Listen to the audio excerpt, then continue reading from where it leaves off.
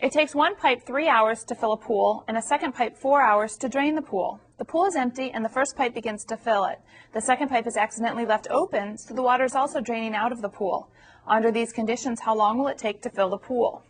Well, 3 hours to fill it would be T over 3 would be, after 3 hours, the pool would be 1, which is full. But we're taking away or draining it at T over 4, meaning the whole pool would be drained after 4 hours. It would all be gone. We want that to fill one pool. So solving this, we'd need the least common denominator, which is 12. So we'll multiply both sides of our equation by 12 over 1. In the first fraction, 3 cancels with 12, leaving 4t. In the second fraction, 4 cancels with 12, leaving 3t. And on the right, we have just 12. 4 minus 3 is t, so t equals 12 hours. So under these conditions, it would take 12 hours to fill the pool.